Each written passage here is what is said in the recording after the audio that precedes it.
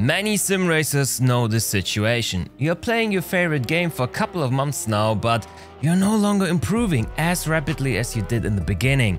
It's like you hit a wall. Seems like you developed some bad habits over there. But hey, don't worry too much. Today we have a look at the 5 biggest mistakes advanced sim racers do and how to fix them.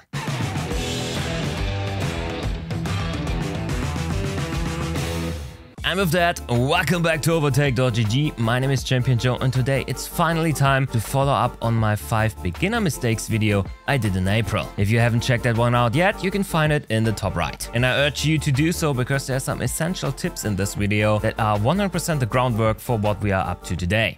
So let's jump right in and have a look at mistake number 1, having a flawed braking technique. Braking is the single most important part when racing, as it will determine how quickly you can enter a corner and how much speed you can carry through it. In our last video with 5 beginner tips, one important point was not to brake too late. Many beginners get it wrong and think that the later you brake, the faster you go, but that is a fallacy. Braking super late into a corner will lead to the car not wanting to rotate in the speed you wanted to turn in. In plain language, this means that you either miss the turn completely or have to reckon with a lot of under or oversteer.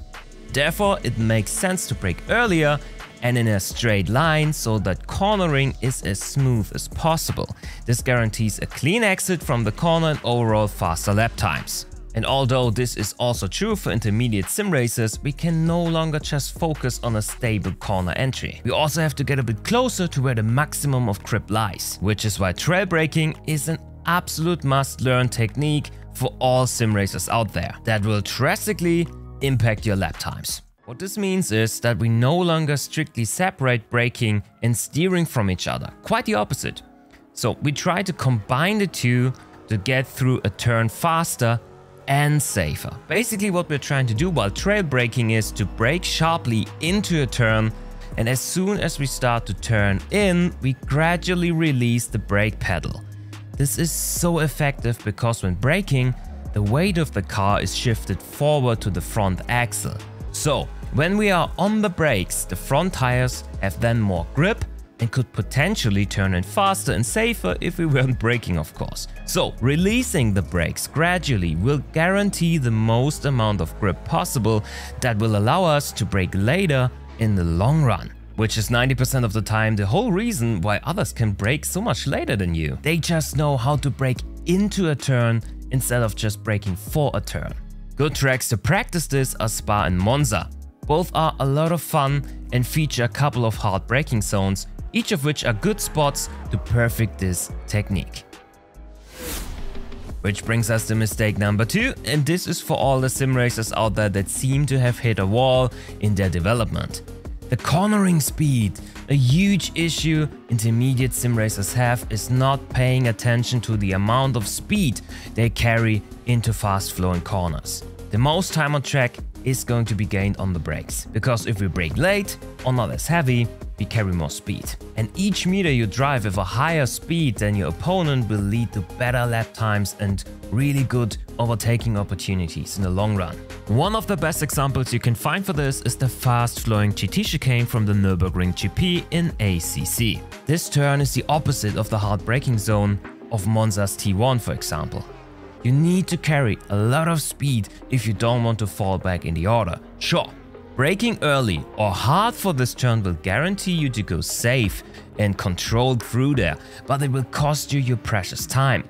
Try and focus on those nuances and carry as much speed as you can through each turn. What can help you with that is to put yourself under artificial pressure.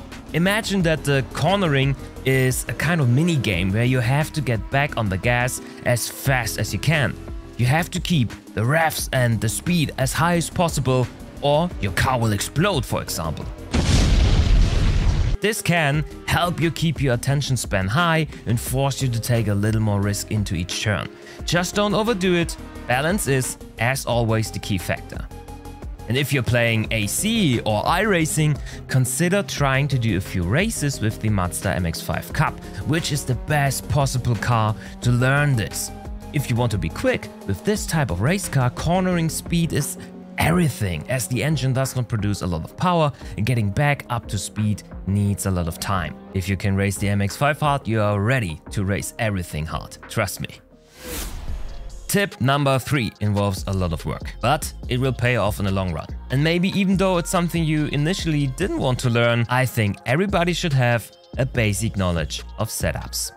Of course, the whole setup issue is ultra complex, and every change to the setup affects the whole balance of the car, making a perfect result almost impossible. But we are not searching for perfection here, but rather for a helping hand or slight advantage. A good example again is driving in Spa in a GT3 car, and this is your point of view in the second half of the track.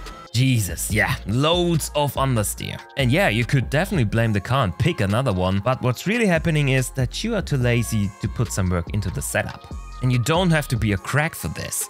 Explaining in depth what each part of the setup does to the balance of your car would really be beyond scope here. But if your car's understeering like crazy in medium speed corners, you need to soften the front anti-roll bar to let the car roll more freely through the turns. And this is only one of many examples where some basic setup knowledge will make your overall experience with sim racing much more pleasant. So take your time and learn some basic tips about setups. Watch a YouTube video or have a look at the incredible table from Driver 61 I have linked you in the video description. Maybe I should do a video series on it. If you want to see that, let me know in the comments down below. But have a look at it. I guarantee you it will help you big time.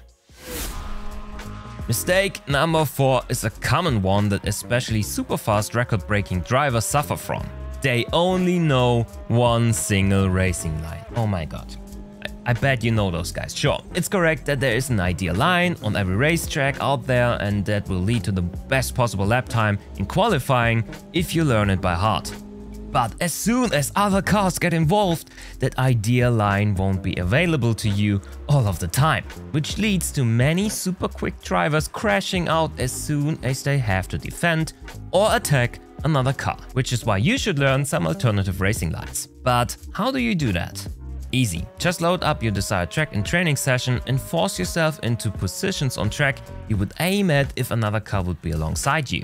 Where would you need to brake to take the next turn completely on the inside? How much speed can you carry through a fast corner if you can't let the car get pushed out to the outside of it? Ask yourself those questions and try and experience the racetrack outside of the ideal line, and you will see that you will be more prepared for the race action that's to come.